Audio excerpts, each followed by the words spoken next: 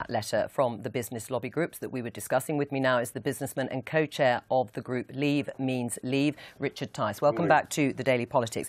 They're pretty big organisations in the business world, I'm sure you'll agree. The Confederation of British Industry, the British Chambers of Commerce, the Institute of Directors, the Federation of Small Business and the Engineering Employers Federation. If they say that their members are reviewing their investment plans, should we listen to them? Well, look, we're delighted at Leave Means Leave that these organisations have finally come around to our way of thinking. We've been saying for months that the government needs to either agree a transition deal by Christmas or give the clarity that everybody wants and say, no, we can't reach a deal, so we're moving to a different type of deal, which is WTO. We came up with the expression, no deal's better than a bad deal, which, you know, in headlines is right. The reality is WTO is a different type of deal. It's not no deal at all. It's how most other nations around the world operate under. Right. What these groups are saying is that we only want change once, which is right, and that's absolutely fine, but also that we need that clarity. And, you know, we can give that clarity, the government can give that clarity by saying it's Christmas or we move to WTO. So you would support all these organisations in their call for a status quo transition deal. In other words, we stay in the single market and the customs union during 2 years of transition. Well, the government's put that forwards. Yes. And do you support it? There is a key difference. During that period, we need the flexibility, bearing in mind we're paying during that period, we need the flexibility to be able to sign and implement new trade deals because that's a key benefit of Brexit. And we need the flexibility to be able to change our immigration policy. And if that is not part of that transition deal, would you support it? No, that's where we would differ with these groups. Right, but let's just be clear. Leave Means Leave would support these businesses in their call for a 2-year transition deal that basically extends the status quo. As long as you've got that flexibility and as long as it's fixed 2 years. What we worry about some of these business groups is actually they want a permanent transition where nothing changes and we're essentially bound in, we continue to pay and we can't get the benefits of Brexit. Is that what you think these groups really want? Deep down, yes. We're pretty confident that's what groups like the CBA want. They represent the big multinationals, the vested interests, who all voted for Remain, they recommended Remain, they want no change. It suits them. It's protectionist, it's a barrier to entry. Do their views not count?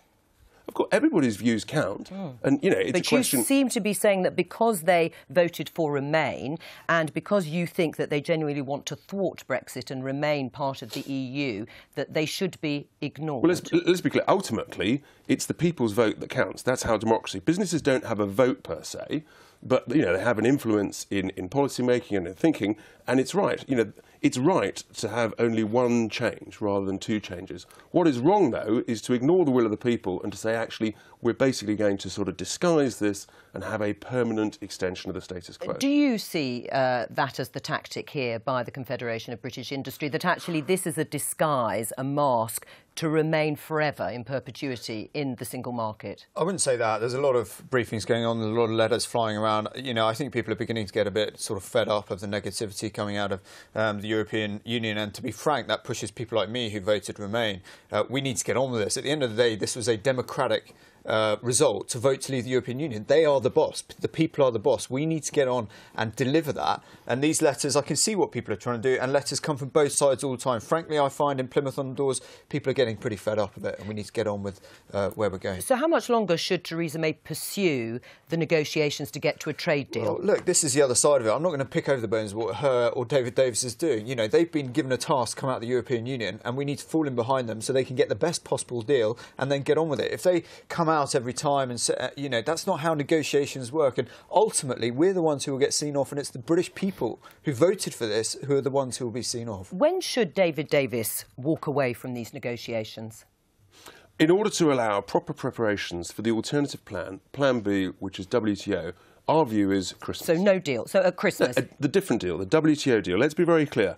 You know, the mischief makers on the other side are saying no deal means you crash out. You don't. If you prepare for it, you go to a different type of deal, which is WTO-based. And that's absolutely fine as a base. So you would like David Davis to walk away at Christmas if there hasn't been any progress? To confirm the clarity that we can't reach agreement in time, we need to prepare, we need to go to WTO. Preet, do you agree with Richard Tice that there isn't a cliff edge as such if you prepare properly for no deal? I don't think so. I think Labour's made it really, really clear that even the Home Secretary has said it's unthinkable to think about a no-deal situation. I mean, Labour are very clear. We need to listen to businesses. It's great that the businesses have actually come out jointly together and written to the government to take heed. And I don't agree that they want a permanent Brexit. They want to have a transitional arrangement which gives them an opportunity to address the concerns around access to the single market and the customs union, and we need to listen to them. I mean, there are members of the Cabinet, as Preet has said, like the Home Secretary, Amber Rudd, who says it is unthinkable to walk away without a deal. Why is she wrong? Well, I think what she was really saying is there's a strong preference for an EU FTA, but if you can't reach that agreement, free trade deal, you've got to make that decision and prepare for the alternative quick. Because the worst thing in this world is we let this drag on throughout the whole of next year and we get trapped into a really bad deal because we're desperate, because we haven't done the preparation.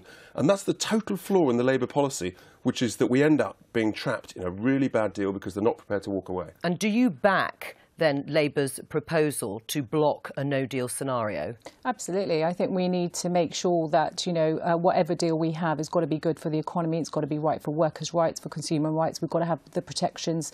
I think with EU withdrawal bill was supposed to be discussed this week. Unfortunately, it's been delayed. Phase 1 of the negotiations have been now put back to December. I think we need to really be clear. It's not about time. It's about the detail. People don't have the detail of what Brexit is going to look like. Do you think a transition deal is vital? Look, there's a really key principle here is that if you're not prepared to walk away from negotiation, you're going to get completely seen off by it. And that is the thing we have to abide by, because we sold a vision, or people sold a vision of what Brexit is to the British people. We have to go and deliver that. And if you go into it saying, we'll take anything you give us, then clearly it's not going to work out. So I don't agree with that position, but I do think that we need to just get on with delivering. But when you say get on and get on delivery, would you like to see a transition deal in place?